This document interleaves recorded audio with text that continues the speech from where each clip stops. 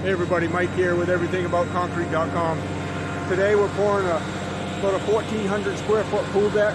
We've got about 20 yards of concrete coming, 4,000 3/8 mix. And we're using the Z pool forms this morning. I don't know if you can see that. I'll come up here and show you.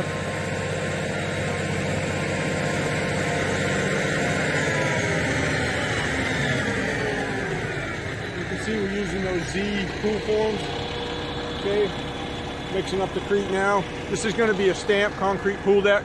We're using Marshalltown stamps on here. Marshalltown sent us some really nice stamps. They're stone textured stamps, so we're going to use them today. I'll show you here in the back of the truck. These are the new Marshalltown stamps. Got stone texture. This is going to be a really cool textured pool deck. Alright guys, so we're starting this pour now. We're starting up on the thin end, the 4 foot wide end. We're gonna pull the concrete back to right around that corner. That's where we also, are gonna start stamping. So when we're pouring this thing, we got to keep in mind how we're gonna stamp it too, because it's 2 loads. If it was 1 load, then we could pretty much just start anywhere. But just in case the 2 loads don't dry the same, we always want to keep in mind the best practices for stamping it as well. So we're getting this concrete poured out. It's a 4,000 psi mix, 3/8 stone. We like using the smaller stone when we stamp. It just makes it stamping a little bit easier for us. Hey, in case you guys don't know me, my name's Mike Day. I own Day's Concrete Floors Incorporated. This channel is all about concrete. If you guys like concrete, go ahead down there and hit the subscribe button now. Also, give me a thumbs up if you like this video. It'll just help us rank better and get out to more people. If you guys want to learn how to finish concrete, how to pour concrete, then that's what this channel is all about. It's just for you guys. So what I'm doing now is I'm magging that edge where the Z pool forms are.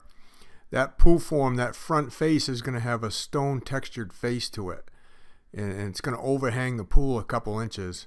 Those forms are a kind of a specialty type tool or form that we use when a coping doesn't, when the pool doesn't come with a coping, then we install that one on it, and that's a whole extra for us. So I mean, we charge extra for that. So here we are, straight edging. We kick screed pretty much everything when it comes to pools to make sure everything's perfect. The concrete slopes away from the pool about 1.5 inches. That's 16 feet. We don't like sloping anything to the pool. That way when it rains, the water will run away from the pool and not into the pool. You can see I got my daughter working for me this summer. She's in college. She's the one on the right there in the maroon sweatshirt. And then her friend Abby's in the blue. They're both in college. This is a good summer job for them. Abby's also part of the family. I've known Abby since like 2nd grade. Both coached them in basketball. They're both 2-time high school state champion basketball players. Now they're moved on to college. So as you can see, we're moving down this pool deck. This first truck's about 10 yards of concrete. I'm vibrating that edge really good to make sure we have no air pockets. And then I'm tapping it also, so when we strip that form, the face of it looks really nice. We don't have to do any patching.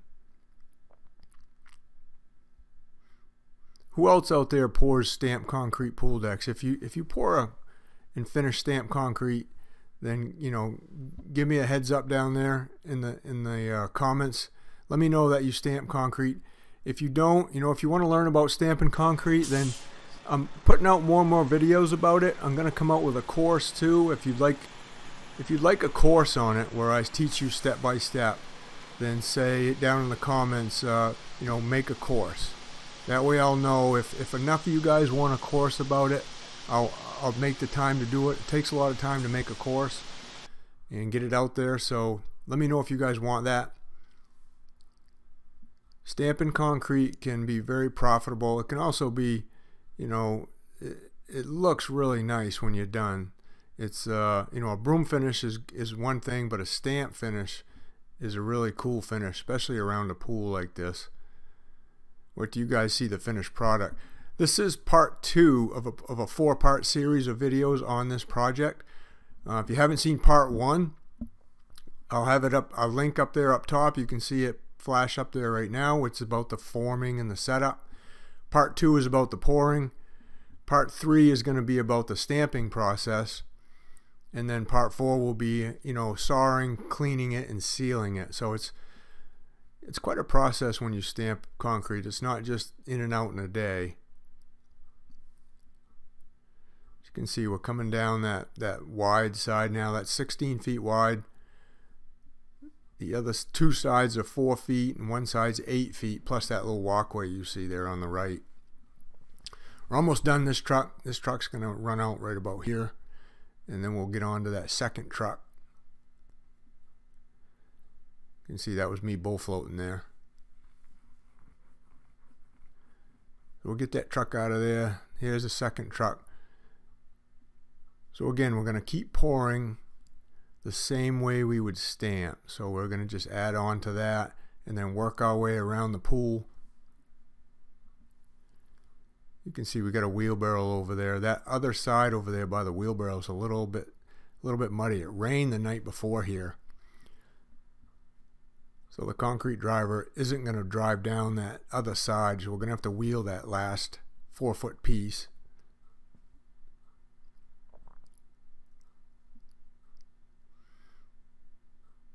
You got to be really fussy when pouring a pool deck, guys. I mean, there's only one chance to get this right, and you want to make sure you do it right. It doesn't pay to go back and have to fix anything. So, I mean, we hustle when we pour, but we're not trying to hurry. We want to make sure all the pitches are right.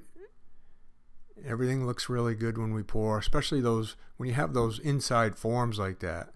You want to make sure they don't move. Everything's nice and straight. You got Darren there running the chute, pulling the wire up as we go.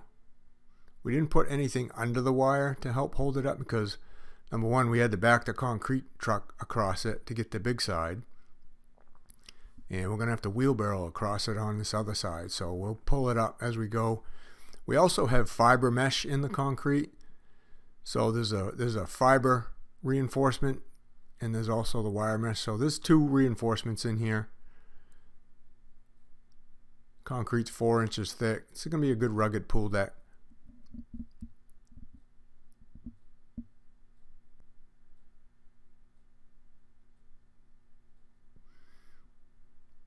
The 2 girls there, they're really picking up the skill fast. I mean, this is their 2nd week working. It really helps to have a couple extra hands. Usually it's just the 3 of us, me, Darren, and Luke pouring stuff. So, you know, having a couple extra hands for the summer is going to be great.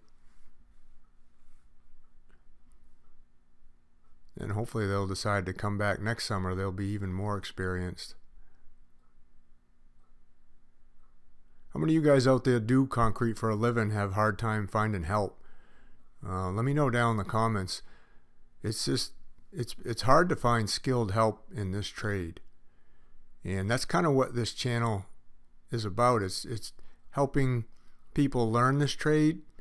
So, I mean, you can go out and get a really good paying job, or maybe even eventually start your own business.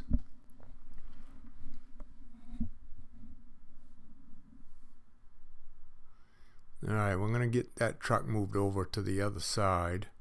I think we got to get a couple cars moved there.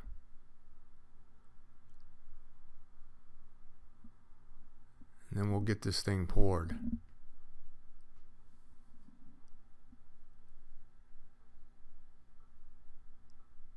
Yeah, I'm over there finishing bull floating that side. Then we'll move over.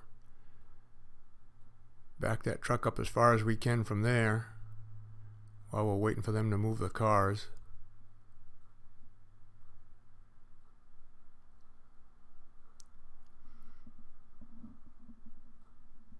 You know, I've got one course out already, guys, about how to form and pour a concrete slab. If you're trying to learn concrete, you know, that's a good beginner course for concrete slabs. I'll have that down there in the description. You can check that out. I've also got another course about how to repair cracks in concrete, foundation walls. That's a whole business in itself also. You could check that out too if you want. If you want to learn how to make some extra money.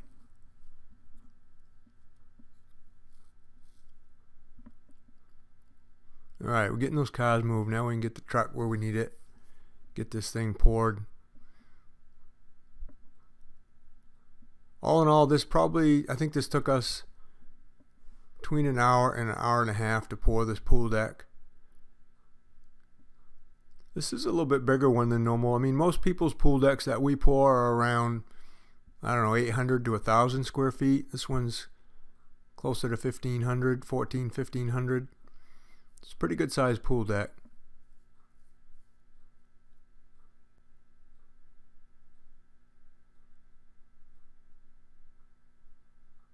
Luke's gonna jump right on the wheelbarrow there and he'll get it wheeled. There's Abby, and Abby's in the blue, Tia's in the maroon, working the come-alongs or the concrete rakes. What do you guys call those things? I call them come-alongs. Some people call them rakes, some people call them spreaders. Let me know down in the comments what you guys call them.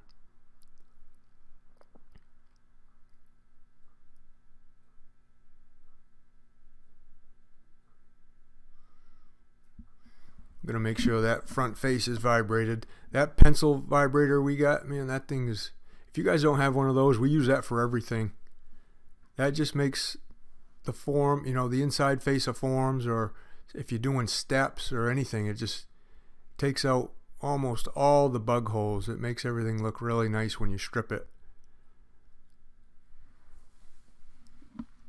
There'll be a link down there too. I mean, you guys can get those anywhere, probably from your tool supplier, local tool supplier. You can get them on Amazon too, though. I'll have a link from Amazon down there if you want to check that out. We use that on most all our pours, unless it's just a simple concrete floor, but anything we've done forming on, we use that thing. Alright, so I'm coming down this side with a short rod, kick screeding that little bit. We like those magnesium straight edges too. Those are really lightweight. They clean up easy. Concrete really doesn't stick to them very much.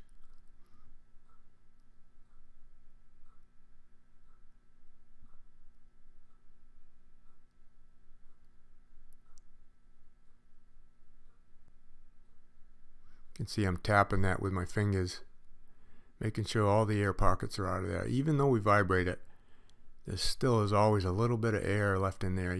When you tap that, you can see it come right out.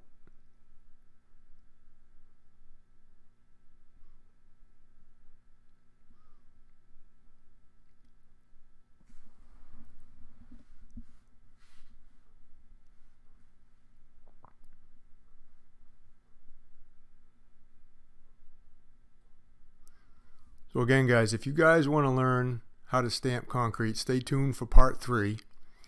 I'm going to briefly show you, how we attack this thing with the stamps. But if you want a course on that, you got to let me know. I'll put the time in. I'll make one, a step-by-step course on how to stamp.